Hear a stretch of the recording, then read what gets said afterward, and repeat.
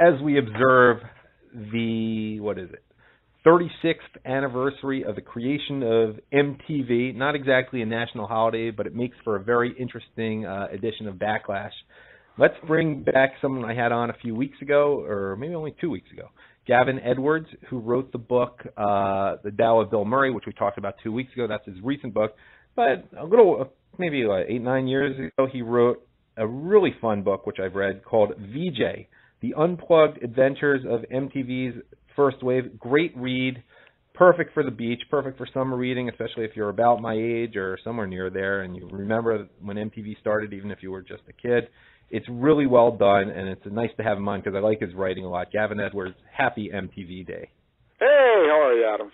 I'm good.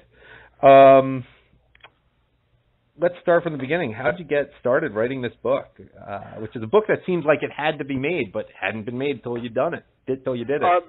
So the VJs approached me, and it's what we're talking here about the original VJs, which was Martha Quinn, America's Sweetheart, Nina Blackwood, Alan Hunter, Mark Goodman, and they had meant to do a book years ago, and then J.J. Jackson, who was also part of the original five, died suddenly, and it just took the wind out of their sails, and they were too bummed out to do it. But a few years later, they sort of got back on the horse and said, we had this crazy experience, because when MTV launched in 1981, they were the faces of it. They were the people, talking in this, low-rent set. And, they had this weird, brief but intense period of fame. And they said, we should get some of this down on paper. And they were kicking around, and they approached me, and those were the guys I grew up with. I remember, babysitting, and my family did not have cable, which meant that every time I went over to somebody else's house with cable, it was let's turn on MTV.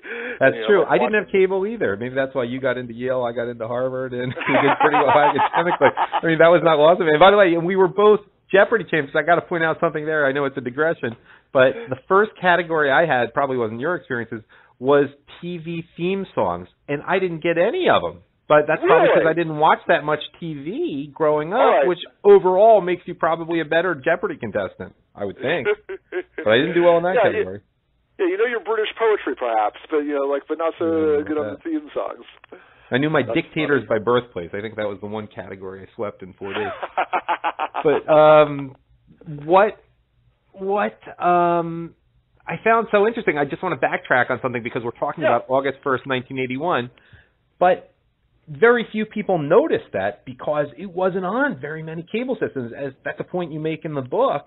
Yeah. And even in New York City, where it was based, they could go out and be totally anonymous because MTV wasn't on in New York City for a while. MTV was not on in New York City, and it was not on in most of the country. It was in weird little pockets of places like Tulsa. God bless Tulsa. Hey, the Gap Band's from there, I think. Maybe Oklahoma City. I believe you are correct. But they wouldn't have been played on MTV probably because MTV didn't start playing blacks for a few years, for the most part. Put a pin in that. We can totally come back to that. And so they sort of were out, they're haggling with cable providers. People, sort of are basically saying, hey, you want us to be on, you got to pay some more money. So for the launch, everyone working at MTV got on a bus and went to a restaurant in New Jersey, and they're sitting in this basement so they can watch at midnight, sort of the footage, John Lack when the executive says, "Ladies and gentlemen, rock and roll," and then you see the footage of Neil Armstrong jumping around on the moon, and then they play the Buggles' "Video Killed the Radio Star." But for a long time, Alan Hunter was working as a bartender in New York because he didn't know he thought this was going to be a 3-month gig and it was going to fall apart, and so don't give up your day job. And then eventually it's people are starting to recognize me even though it's not on Manhattan. Sort of it's time for me to fully commit to this. Yeah, and Martha Quinn was really out of nowhere. I mean, the VGs, just to give people a background, J.J. Jackson was a little bit older and was a respected music writer at the time. Rock DJ. Rock DJ. I'm sorry, Rock DJ. I knew that. Yeah, and knew Led Zeppelin and was pals with Rod Stewart and people like that. And Mark Goodman also had achieved a little bit of success as a rock DJ also a little bit older. Nina Blackwood was somewhere in between, but Martha Quinn was a total unknown just out of college. Yeah, Alan Hunter was only a couple years older, and he was like just like an aspiring like Broadway chorus boy who had not really made it in New York and was just randomly auditioning for things. Martha Quinn was like 2 months out of NYU, and she had interned at a AM pop radio station in New York, WNBC, and she just randomly dropped by the studio one day on her way home, and somebody looked at her and said, you know, you'd be good for this thing they're auditioning for, you know, sort of like, I'm going to send you across town.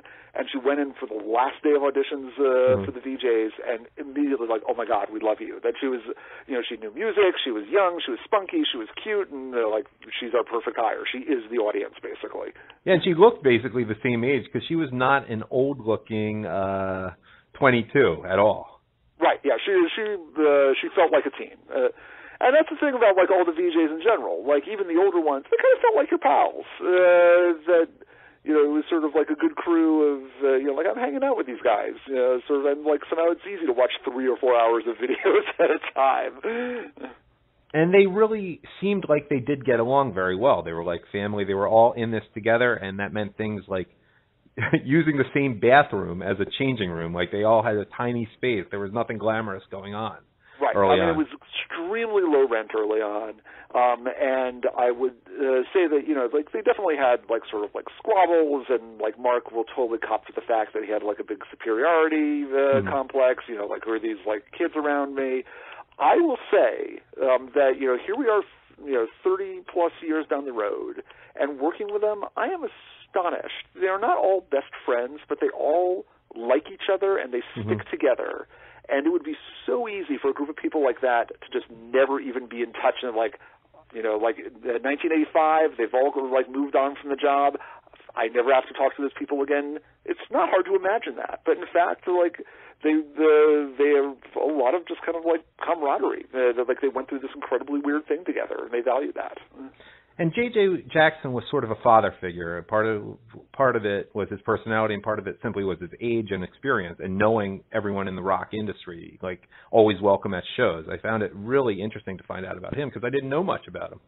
Yeah, I mean, and that was one of the toughest things to do in the book. That I knew he was such an important guy to them and in the channel, and then making sure that he was represented. And there was this. I was very, very lucky. I late in the game as we were putting the book together, found somebody who had interviewed JJ for a book about his experiences with Led Zeppelin. It was just like a mega Led Zeppelin fan who said, like, okay, tell me everything about that time they came to Boston and you drove them around in your station wagon. And the guy was kind enough to let us use the transcripts, and God bless JJ, he started off the interview by saying, well, let me tell you where I'm coming from. And he gave like sort of like the history of his life up till that time, and you know, just like lots of stuff that maybe he had told the VJs once, like on a coffee break, like late at night, but they no longer remember the details of. So it was really great. You know, he was the guy. You know, he had like been in the Marines. He was working like doing sort of like computer programming, and then like he like took a correspondence class on how to be a DJ and like got a job, and that eventually turned into being a VJ.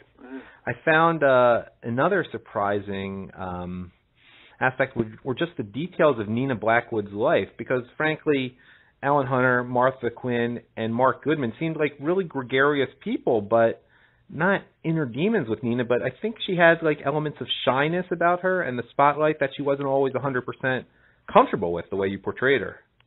Nina is an intensely shy person. That, you know, she's like very private. I think more than any of them, like sort of like the degree of like celebrity that she had like weirds her out, and she was sort of like, you know, sort of like rock singers would come on to her, and like her instant reaction is like, oh, I don't know, I'm uncomfortable, this is weird, you know. It's like she has all these like kind of sweet, innocent stories about, you know, sort of the adamant, she goes back to this hotel and they sit on the floor of the hotel room like eating rice pudding. Oh, I don't remember that. I remember the John Mellencamp one, and he sounded a little creepy in there. Yeah, and John Mellencamp totally like leched on her. They, you know, sort of like invited her to a party at like midnight at like an apartment, and she was hanging out with her friends. Like that's not a party. That is a party for two.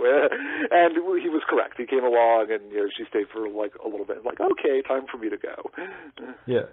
And it was funny hearing about Martha Quinn. It seems like she kind of went with the flow more. First of all, she had crushes on a few of the guys, and then our mutual friend of the show, Lenny Dykstra, of course, hit on her on air, which always made it. It's not the stories he told about. He just, I forgot what she was asking, and he was just like, "I'm more into you, Martha," or something like that. He told that story. And she was like desperately hoping that like David Lee Roth would notice her, and she sort of like looks back at the outfit she wore when she was interviewing him. Well, it's basically like a Boy Scout shirt. She's like, right. No wonder he didn't hit on me. Like, what was I doing, like, wearing that if I wanted him to pay attention to me? Well, based on the stories you tell about Van Halen backstage, it's hard to picture America's sweetheart, Martha Quinn, like, with David Lee Roth, given the stories you tell about what went on backstage. I think it was the story through Mark Goodman, about it is what you would imagine. Yeah, it's exactly what you would imagine. But I mean, Martha Quinn is half of one of the great all-time like rock and roll odd couples, which is Stiv Bators. Right. Sort of like, she's this like squeaky clean girl in like tennis shoes, and he is, like full on, sort of like punk with like chains and mohawk. And one of the great things asking about that, I asked her when you guys would like go out for the evening, who would take longer to get ready? She's like, oh, him, by like 5 times, because he's like, he's got to put all the gear, he's got to get like the hairspray on. She's basically like pull on a shirt and she's good to go. An interesting aspect that you write about is how much, and Tabitha Storn is at least scheduled to come on the show with what she's doing now. You don't even mention her in the book, but they really hated Kurt Loder. So here's it's more most of them do, and it's not that they so much that they have personal animus towards Kurt, that like he didn't like run over anybody's dog or anything. Right. But he represented like the change in what happened. So when they started out, they were the face of MTV, and that meant they're introducing videos. It meant they're giving news breaks. It means if like Hall & Oates come by the studio and need to be interviewed, they're the ones doing that. And then at a certain point, the powers that be, that are gradually trying to like professionalize the operation, and they get they get a fancier studio. They start giving more notes on how things are happening, and they say, hey, let's start our own news department. And they brought in Kurt to do that, and so. For a lot of the VJs, it was very much, this cool thing that we used to get to do is getting taken away from us. We don't get to do the interviews anymore. We don't get to do this part of it. And they resented that, sort of like things that they very much would have liked to do themselves and had trouble getting approval for, like it just seemed to sort of sail through with Kurt. So it didn't seem like they had I can tell Kurt didn't do anything to them except be the guy who was like hired at that point. From the book, you didn't mention Tabitha Storn. I imagine they just viewed her as like a young reporter, almost similar to Martha Quinn, very young-looking, all that. Well, she's like basically after them. Sort of like, there's like a little bit of transition with like the next generation, which is like Adam Curry and Downtown Julie Brown. Right. And like Martha said, basically, as far as she's concerned, like those, like them and like sort of Kevin Seal, that's basically the only one she considers real VJs. She's like, yeah, there are other people on after us, but like, but she thinks of it as a very, very small club. Interesting. What was the most surprising thing when you wrote the book? I didn't. That's a good question. I think I had no idea that JJ was like the cool guy that he was. I will also tell you, I had no idea that it was as low rent in the beginning as it was. That they were in this crazy, like the meatpacking district at the time. It was, sort of like hookers and crime and just sort of like a vast like wasteland on the like sort of the west side of New York City. And Mark's got stories about sort of like looking out the window and like sort of seeing hookers servicing their customers and sort of using one hand to like sort of steal the wallet out of the pants and just sort of like the craziness of the fact that they were making, sort of like a television station that kids all across the country were watching, but having no idea of what the circumstances were. What were your favorite? Final question I'm going to ask you because I got to let you go soon. What were your favorite videos during the early days of MTV? The video that made the biggest impression on me is always going to be the one I remember from the first night I ever watched MTV, which was Golden Earring, also famous for Radar Love. But they had a hit with a song called Twilight Zone. And it was this like crazy sort of mashup of like sort of the band and like sort of like slow motion photography of bullets going through playing cards, and like one was like sort of like a spy movie. And I'm watching this, I'm like, what is this? It was this like 3.5 minutes of sort of like surreal, disconnected images that somehow you could just not take your eyes off. And like I saw that, and and after that, like I was an addict. So it's a good song, and it is a good kind song. Of a violent song, but good one. I'll have to check it out again. Final thoughts. Let's just sell the book for someone who's looking for something fun to read when they're on vacation in August. And I believe Atria is having a one-day sale today, as people are listening to this on MTV Day. If they buy it online, there should be a discount. Yeah. No kidding. But what do you think people will like most about the book who are on the fence whether to buy it or not? I think if it's going to be great. Much like action there was behind the scenes, and sort of like just the constant parade of celebrities coming through. MTV was at the center of the universe in those years. Gavin Edwards, people can follow you under @Mr. Gavin Edwards, just Mr. Gavin Edwards on Twitter. You have an active account, and the book again is VJ: The Unplugged Adventures of MTV's First Wave. I highly recommend it. It's a fun read, and I really appreciate your coming on with me today on MTV Day. Always a pleasure. Good talking to you.